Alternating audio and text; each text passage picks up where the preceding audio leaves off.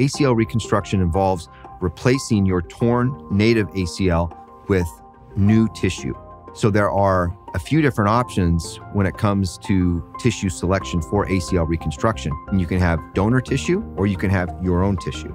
Specifically, when it comes to your own tissue, there are three main options that we typically use. There is the quadricep tendon, the hamstring tendons, the patellar tendon. So the Arthrex all-inside ACL reconstruction technique is the most minimally invasive reconstruction technique that is currently available. And it falls very much in the stead of the continued appropriate evidence-based push towards accomplishing the same outcomes of conventionally more invasive procedures in a minimally invasive way.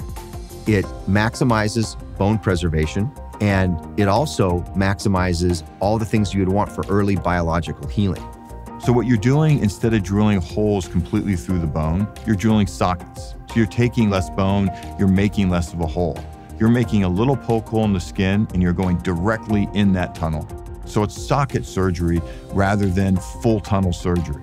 So there's less morbidity, which is less collateral damage. It gets the graft better placed and puts the graft in the orientation that you would like. I think the technology that Arthrex has created does make this reproducible and reliable and generalizable. But like everything else, we'll all get better if we invest some time and effort in using and learning. Not all surgeons perform the Arthrex all-inside ACL reconstruction technique. That is often based on surgeon preference as well as surgeon training.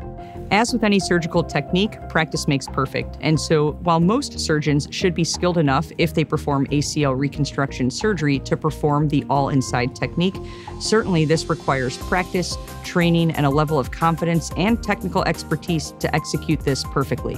And so the all-inside ACL reconstruction is one significant move forward towards reproducing anatomy in a minimally invasive way and building on top of that to now add biology and other approaches to achieve similar reproducible high-quality outcomes.